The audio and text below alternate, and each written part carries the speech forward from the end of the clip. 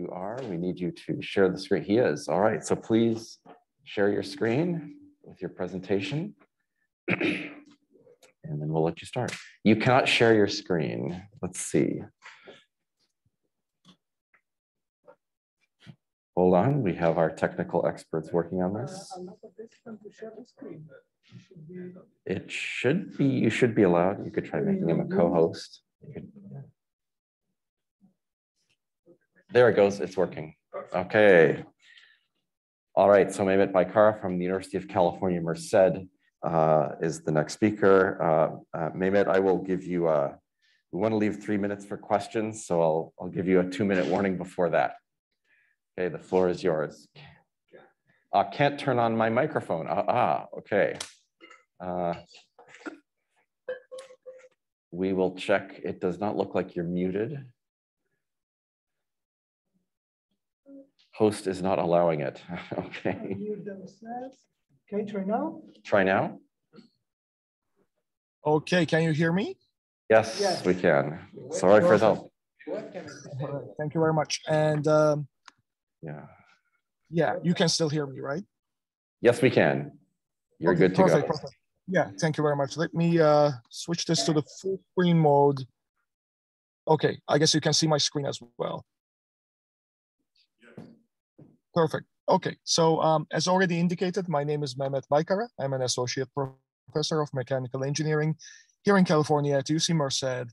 Today, I will be talking about new avenues in structural superlubricity. You can also call this new questions in structural superlubricity. Specifically, we will be talking about contact aging and friction switches.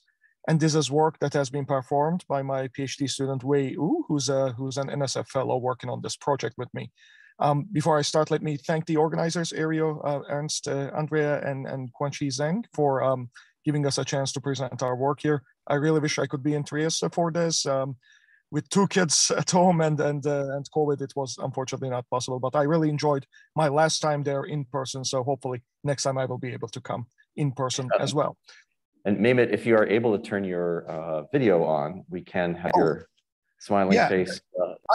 I tried, that was not allowed either, and I didn't want to take too much of your time. So yeah, it says host has stopped my video, so I cannot turn it on. All right. If you can go ahead then. Sorry about that. That's okay. So yeah, I'll just go on and start my talk then. Thank you very much. And yeah. So all right, today we will be talking about the concept of structural superlubricity. Usually my first slide is about the importance of friction, but I guess for this audience, this is not relevant. So we'll just start with the structural superlubricity business. So if you take a look at this or think about this from a very macroscopic point of view, what it involves is essentially 2 surfaces that are structurally incommensurate. So a good way to visualize this can be found on Wikipedia. Let's imagine you have these 2 egg cartons or egg crates, if you will, on top of each other. If you place them such that the hills of one crate fit exactly into the wells of the other, you have what we call interlocking. So the 2 objects are interlocked to each other. And if you try to slide one with respect to each other, you will face a lot of resistance. So yeah, that's probably very easy to imagine. Now take one of these crates, specifically the one on the top, let's call that the slider, and then let's rotate it a little bit. When we do this little bit of rotation, well, the heels of the first crate cannot fit anymore into the wells of the second crate, and you have what we call a structurally incommensurate alignment. In this case, the slider essentially floats on the substrate, and it is very easy to slide it laterally. And I think I was just able to turn on my video, so that's good. So okay, so this is the macroscopic sort of demonstration or maybe a visualization of what we mean by structural superlubricity. Now let's go on to a much smaller length scale. Let's go to the length scale of atoms and see how it applies there. Okay, so when we talk about structural superlubricity on a very small length scale, what we can do is the following thought experiments as proposed by Hertscher, Schirmeisen, and Schwartz here in their 2008 review. So let's imagine we have a one-dimensional substrate. So to make things easy, let's do this a 1D linear substrate. Let's make it crystalline such that we have a fixed distance between the atoms of the substrate. And then let's imagine we have the smallest slider we can think of on this substrate. So the smallest thing we can think of if you're an engineer or physicist is usually an atom. So let's put an atom on this substrate. So if this was a macroscopic scenario, what happened would be, what would happen is that this ball would try to fall into a well to minimize its gravitational potential energy. Well, we're in a very small length scale, so gravitation doesn't matter to these atoms. But what matters is that they have interactions between them. So what we see here is a very regular interaction potential that this slider atom experiences on this substrate. So what it does is it falls into a potential energy well. And then in order to move this slider on the substrate, to move it, let's say, one spot to the right, to the next well, we have to overcome this energy barrier here. Okay, that's what causes resistance to motion, which manifests as friction. Now, if we go ahead and make the slider larger, instead of one atom, let's have two atoms, but also impose the condition that the distance between these atoms is a fixed one, so a crystalline slider. That is different from the distance between the atoms of the substrate. We have, again, structural incommensurability. We cannot have the two atoms of the slider in the wells. So what they have to do is they have to rise up in the potential energy landscape. So although the number of atoms sliding has increased, the energy barrier per atom has decreased. And this is the whole idea behind structural superlubricity. As you have an increase in contact area, potential energy barrier per atom decreases. So you end up with a friction force that doesn't scale linearly with number of atoms or contact area, but sublinearly. And this power factor that defines this sublinear relationship is between 0 and 0.5. You can read papers by Astrid de Wijn, by Andre Schirmeisen, where they nicely describe this. It all depends on the shape and the relative orientation of the slider with respect to the substrate. So that's the whole idea behind structural superlubricity. As you get larger and larger contacts, you get a very modest increase in friction, which results in nearly frictionless sliding. Well, this sounds very good, and it's all fantastic. You have low friction. That's all what we all want in many of the applications. But it's also, when you read about it, a bit unrealistic, because there are multiple conditions that need to be met for this situation to occur. You need essentially atomically flat surfaces for both the slider and the substrate, because edge effects tend to destroy this relationship. And then you need to have a molecularly clean interface, because if you have mobile molecules at the interface, as nicely described by Martin Muser in one of his papers, or maybe a couple of his papers, what these molecules do is they wander around the interface, find themselves nice potential minima to sit in, and essentially lock the two surfaces together such that this state of structural incommensurability breaks down. So therefore, it's rather unrealistic when you first think about it. Well, this is a nice theoretical exercise, but how do we make this work? So a lot of this experimental work targeting structural superlubricity has been performed under UHV conditions. But you may remember this paper that we published in our group a few years ago, where we have shown that it is indeed possible to achieve quantitatively verified structural superlubricity by friction force versus contact area spectroscopy, essentially, if you utilize a material system that consists of gold nanoislands on graphite. So you create gold nanoislands on graphite by thermal deposition, you push them around with the tip of your atomic force microscope, you end up with very low friction forces, essentially for more than 30 islands here. You can see results summarized with friction forces below 1 nanonewton. When you look at the contact areas that are being measured here, this is indeed a very low value. For comparison, one can take a look at antimony island measurements on graphite performed nicely by Andre Schirmeisen's group and Dirk Ditzel. And they saw friction forces for antimony islands that are at least, or not at least, but about 2 orders of magnitude larger than this. So we have ultra low friction for this material system under ambient conditions, which is rather nice because you can think about all sorts of applications potentially for small scale mechanical systems that slide nearly frictionless. However, there are a lot of remaining questions to realize these sort of holy grail goals. How does structural superlubricity behave with respect to sliding speed, with respect to changes in temperature? Is there a contact size limit for this? There are theoretical predictions that there are. And another question is, how does structural superlubricity stand the test of time, so to say? Or how do we have contact aging, essentially, for structurally superlubric contacts? So when you think about contact aging, one of the first papers that come to mind is this one by Rob Karpik's group in Nature from 2011. Essentially what they have shown is using a silicon oxide tip and a silicon oxide wafer. They're doing slide, stop, slide experiments. Essentially, they wait certain amounts of time before they initiate sliding between these two objects. And what they find is that the static friction, the friction value that needs to be overcome to bring this material system to motion is logarithmically increasing with time, as you can see right here. The more time the slider spends on the substrate, the higher the static friction goes. Well, in this paper, this was explained through formation of chemical bonds over time. For a structurally superlubric contact, it's an interesting question whether a similar effect would be observed. And this is sort of what we tried to address here. So what we do is essentially, again, the same material system, gold islands on graphite. Most of the gold islands are accumulated on graphite step edges as expected, as you can see here, but we occasionally have nice ones that are on terraces like this. We go ahead and use the tip on top manipulation method. So what we do is we go and image our material system, a particular region of the surface in tapping mode AFM in a light fashion in order not to initiate any sort of motion. We locate an island we are interested in, we land on the island with our tip and do contact mode scanning essentially in an area that is obviously smaller than the upper surface of the island. When we do this, because of the superlubric character of the material system, instead of the tip sliding on the island, what ends up happening is that the tip drags the island as it goes to the right and left as it's doing these scans, and the measured friction forces are essentially the friction forces that are at the interface between the island and the graphite.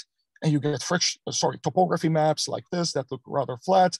If you take a look here, it's rather tight, a color bar. So you get flat topography maps that prove that the tip is not moving up or down during this motion, and it's just dragging the island laterally. Okay, so performing these tip-on-top measurements on our gold graphite material system, what we observe is essentially three different effects that are interesting. So the first one is called the rejuvenation effect. We very often observe that the friction value measured for the first manipulation we perform on a particular island is significantly higher than subsequent manipulations.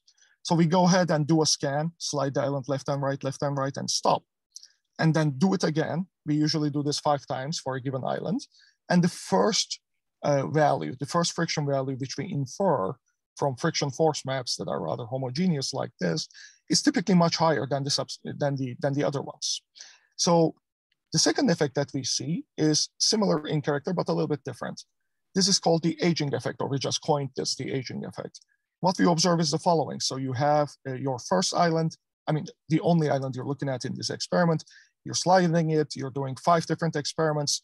Then you go and have an extended lunch for 4 hours, come back to the lab, measure the same island again.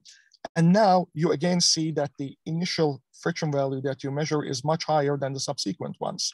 So this value that we had is actually back in the first experiment, is back in the second experiment after waiting for a certain amount of time. So we call this the aging effect. And then finally, something that is a little bit different is the switching or the friction switches that we occasionally or sometimes pretty often see on some of the islands. What we see is essentially during these manipulations that we perform on a single island, we observe a switch between high and low friction branches. So as you can see right here in this one scan, this is a friction map belonging to a single nano island that we have. We have a high friction region. This is that bright part. And then at some point, this is a top-down scan. So at some point, there's an abrupt change. Something happens, and then we switch to a low friction region.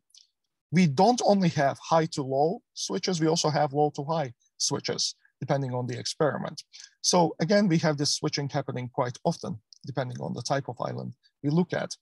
And we often observe a combination of all these 3 trends. You can have this rejuvenation effect. You can have the aging effect. This is the same island on the left and right, but measured with 18 hours apart between the measurements. And then you can have the switches, in this case, from low to high friction branches. So we can see a combination of all 3 trends.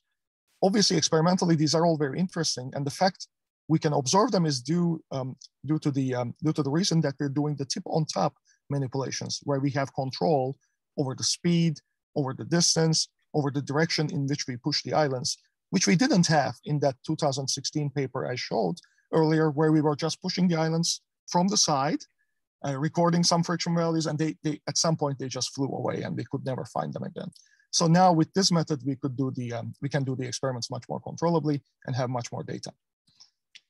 Okay, so how much time do I have left? Approximately 4 minutes. How much? 4 minutes. Okay, good.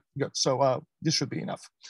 So these experiments that I showed you were performed on a sample set that we coined big islands, because the average island size here, I mean, what we mean here is the contact size between the islands and the substrate was about 34,000 nanometers square. In order to probe if we have potential size effects, we repeated the experiments on 3 different sets of samples that are smaller. So we had extremely small, small, and the medium range islands. We controlled the size by changing the parameters of our gold deposition on graphite. And interestingly, in all of these 3 samples, we rarely observed any of these 3 effects. I'm going to summarize this more in a coming slide. But before I do that, let me also say, we start observing some sort of dynamic contamination layer on these samples. Because remember, these experiments are done under ambient conditions, typically after a month or a month and a half. So this is a phase image that you see on the left-hand side, and the dark regions you see here are a dynamic contamination layer. The height is only a few angstroms. So these are probably molecules lying down on the surface in a monolayer fashion. The experiments that we do are partially done on fresh samples where we don't observe this contamination right after synthesis. And then some of the experiments we do are after several months after the islands are synthesized. So those are contaminated, those are islands that have been investigated under contaminated conditions. And we see a distinct difference between the 2 types. So I know this is a complicated table, but let me just tell you, let me just quickly go over what we see here, and I will have one more slide after this. So essentially what we have is a summary of all the experiments we performed over the past couple of years. On the rows, you see fresh islands and contaminated islands. And on the columns, you see the 4 different groups of islands we discussed in terms of size: smallest, small, medium range, and big. And as you can see, once we perform experiments on the big islands, when they're in a fresh state, we see all 3 effects quite frequently. And our definition of frequency is right here on the lower hand side. So more than 75% of the time. When these islands become contaminated, we see the 3 effects, but less frequently, as you can see over here. What's perhaps even more interesting is when we perform experiments on the smaller islands, we rarely observe any of these effects or don't observe them at all. And the numbers are right here. What's missing here, the missing piece of the puzzle here, as you can see, is experiments on smaller islands that are performed when they are in a fresh state. And this is one of our goals for the next year. So a couple of questions. Why are these contact aging effects not observed with the small islands? And why do these spontaneous switches between the friction branches occur? And why do we not see them for the smaller islands? There are possible explanations we think about inspired from the literature. There could be a dislocation mechanism that's involved. Maybe some of the smaller islands don't have this mechanism and the larger ones do. Maybe there's a lubricant layer at the interface. Water has been suggested by Schirmeisen's group before. Maybe we have other surface contamination effects. We actually observe surface contamination. So maybe that has an effect in terms of size and what friction values we measure. In order to answer these questions, we are collaborating with the group of Professor Martin Muser from the University of Saarland, who I believe gave a talk earlier today. And yeah, we're in the process of trying to understand what's happening in these experiments in terms of a theoretical explanation. And the remaining tasks for the experiments I have already gone over. Well, this brings me to the end of my talk. As you can see from my video, I'm in a very not well lit location. I'm in the garage of my house, and the reason is yeah, I will show you the reason in a second. We have yeah, these 2 guys screaming in the house right now. So yeah, we have 2 little babies. So I have been, it's Memorial Day here, so daycare is closed and I've been banished to the garage. But yeah, still, yeah, was able to give the talk, which is good. So we have our lab website right here. It's frequently updated. If you're interested in what we do, we don't only do nanotribology work, we also do other AFM based experiments. So please take a look there. We have our Twitter accounts. Also, if you're on social media, feel free to follow us. And this is for the lab, and this is for Ray, my student, our NSF fellow, who did all the measurements here. With this, I would like to thank you for your attention. I apologize if I went over time, and I would be happy to answer questions. Thank you.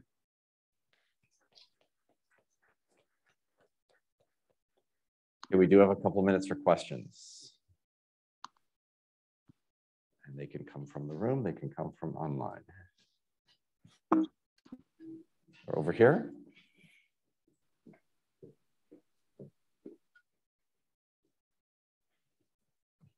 Very interesting talk. When you mention surface contaminants, have you seen any? I mean, have you taken any FM imaging after doing your friction force measurements? Yeah. So the typical image we see on this is rather large scale, but the typical image we see on a contaminated sample looks like this. And we're not showing it here, but what's interesting is when you go ahead and do a manipulation, these are actually islands. So like this little thing over here and that guy, these are gold islands. We actually went ahead and did manipulations on these deliberately.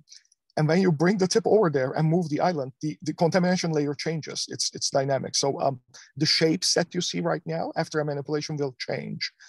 So there's certainly something going on in terms of interactions between the islands, between the tip moving the islands around and the contamination we see on the surface.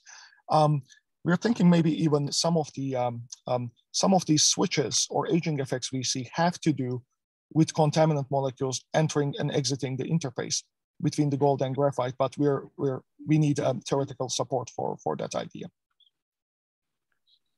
Okay, we have time for one more maybe focused question. Oh, there is something in the chat. No, it's not a question.